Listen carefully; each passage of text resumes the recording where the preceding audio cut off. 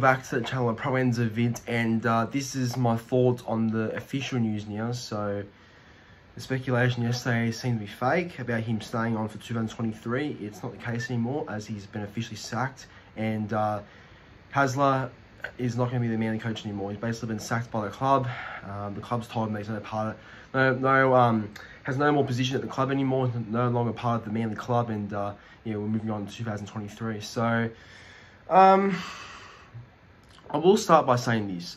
I was one of Des' harshest critics. I obviously didn't want Des to be our coach going forward because I had my reasons of why I personally thought that he shouldn't be the coach going forward. You can go and check my previous video about him, about my reasoning behind myself not wanting Des to be our coach going forward. That's in my previous video, so go and check that if you haven't already. I want to see, and you want to see my full thoughts, because I'm not going to give it here.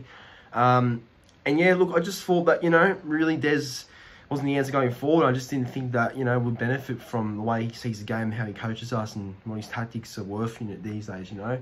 Because I feel like the game's growing a bit, and I don't think Des is adapted to the best of those to those sort of structures in place for the game that's been right now. And you know, I don't want to make it all negative, because I do really love Des as the coach. I've always respected him. You know, I've pretty much grown up, you know, pretty much seeing him as our coach, you know.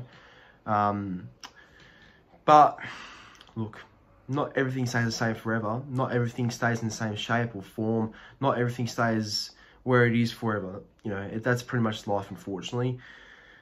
I can understand where Manly fans are coming from when they say that they're upset with Des going and they're really angry. They don't want to renew their memberships anymore. They don't want to, you know, watch the club, etc. I understand, okay? I understand, because Des is someone that everyone would love, and even I respect Des. Even if I don't believe Des is our coach going forward, I still respect him highly, and I still hope he is doing okay. And I do hope that, you know, he gets picked up by another club in the future, whether that's a head coaching role, an advisor role. He'll definitely get a gig somewhere, I hope, for his sake, because he's too smart of a you know, tactician, and too smart of a, you know, sort of footy mind to be sitting on the sidelines, in my opinion. So he'll get picked up by someone somewhere else. But I just think for our sake, it's right we move on, because I want to see this club succeed. I want to see this club grow and benefit from new changes, you know, new environment, stuff like that. And I just think the last couple of years that Des has been at Manly, he's done some great things for us. He's done some really good things. He's improved players, and he's definitely taken us to many good heights in his 3 years at the club, or basically 4 technically. But you know, we're still very inconsistent as a club. You can put that down. You can put that down to the players, of course, but it's the coach that's accountable at the end of the day, getting these players to perform at their very best. So that's what I think there. But you know, look, it's sad, and obviously I was a little bit upset with how he got sacked, because I thought that, you know, treating a club legend like this is it can be a bit wrong, but I think the change is necessary. I think it was necessary in the end. It had to happen. It was one way or the other, pretty much. Now, I'm going to reveal something, and you know, I guess you can be mad if you want, or you can, I guess, be happy with how I came out as a fan, and sort of said this to the owner. So yesterday at 6 o'clock, when I heard the reports about Des staying at Manly and how he wanted to stay as head coach and work with Seibold going forward, you know, I was very upset by that. I was very angry, because I thought that Des would only be staying for the money, which I still, to this day, I think that's the case, and I think my opinion will definitely stay on that one, because I do believe he was only there for the money, to see out his contract and have a passion going forward for the club. And I think that, yeah, it's not healthy having a coach that only cares about the pay going forward, in my opinion. So that stays. So basically, I messaged Scott Penn, the owner. I searched on Google Scott Penn's email as soon as the things came out that Des wanted to stay as head coach. I messaged Scott, and I said to him, you know, I'm a passionate Manly fan. I always will be. But things have to change, and things have to go in a new direction, because I think it's, you know, with Des staying as coach, I don't think it's the right call, and I don't think that, you know, having him as our coach going forward is going to benefit us in any way. You know, Des, he has hit his peak of success. I didn't say this, though. I didn't say that Des hit his peak of success, but he has, in my opinion. But yeah, look, what I mainly said to Scott Penn was that, you know, you won't be getting a new member to the club, because I've never been a member before. It's always been my parents or other family members that have bought me a membership for the season, and as obviously I'm getting a bit older, I can purchase this sort of stuff, purchase memberships, purchase stuff like that, etc. And I was going to be a member for the first time before this whole Des thing came out about him staying as head coach. And probably not being as passionate as what he was probably before saying anyway if he did, but he's not. And yeah, look, I don't know if Penn saw a message, I don't know if he saw it or not, but I do have a little feeling he did. And if he did, then I do thank Scott for, you know, seeing what I really thought, you know, personally. So thanks, Penn, for seeing my message and seeing how I really felt about the whole situation. But it is sad, and obviously I'm not too completely keen on the back room and board, but you know, I got to trust in these changes. I got to trust in going forward, and you know, they're the ones appointing these people, making these changes. So yeah, look, it is what it is. But again, I think the change is necessary. I think that where we're going is good. I think Seibold's a guy having it back.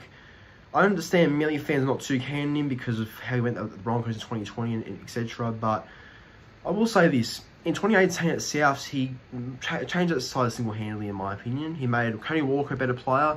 Cody Walker wasn't the same player as he was now back in 2017 and 16 before Seibold came in 2018 and made him the player he is right now.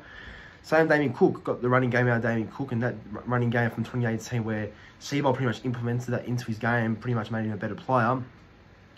And I think he improved the whole team and squad in general. I really think he made that team stronger, that whole club a lot better, and he basically got them from being a 12th to 11th team in 2016 in 2017 to being a third place team in 2018, taking them to the top 4 and being one game away from the grand final, which they went out to Roosters in the preliminary final there. So he's proven to do some good things before, and he's definitely proven that he has done a great job as a coach. He pretty much has made that left-hand side, which is obviously South's go-to side, and still is from that day where Seibold was at the club. And yeah, you know, I was at a game a couple of years ago when Manly played South in 2018, and that's when Seibold was a coach. And I remember speaking to my dad at the time, and we were talking about how dominant this left side is of Rabbitohs, and how it's, you know, all of a sudden become this really prominent edge they go to. And yeah, look, it's an edge they still go to today, and obviously Seibold, I believe, is sort of the factor behind that. And yeah, it's pretty much worked ever since Seibold's come in, and ever since Wayne's been the coach, and still when Dimitri's been the coach. But as for his Broncos tenure, yeah, 2019 was a good year for them.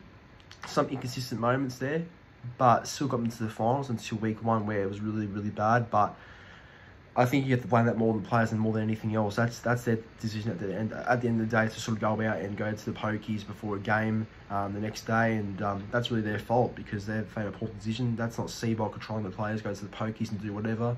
That's more the players' fault in the first place. So you got to really think about that too. But 2020, that was a tough year. And obviously Seibold did make some mistakes. He did definitely do some things wrong, I thought. At the time, I definitely thought he was doing the wrong things there. But I know that it wasn't all his fault though, because at the end of the day, he's a coach, and at the end of the day, he's not the one that really controls everything that goes on with the club, because he's the coach. He's supposed to get the best out of the players, and he's supposed to, you know, manage the team and manage how they play, etc.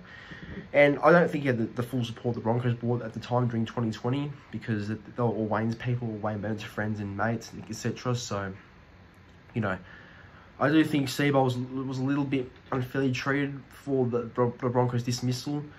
But yeah, it was a poor year, and I think that Seibold saying as a coach from, you know, another couple of years at Broncos wasn't the right thing. So probably best that they had that breakup in the end. But look, but now, you know, obviously from being a former South coach to a former Broncos coach, now to being the current Manly coach, that's to be confirmed soon. I'm looking forward to seeing what Seibs can bring to this club. I think Seibold's going to do a good job.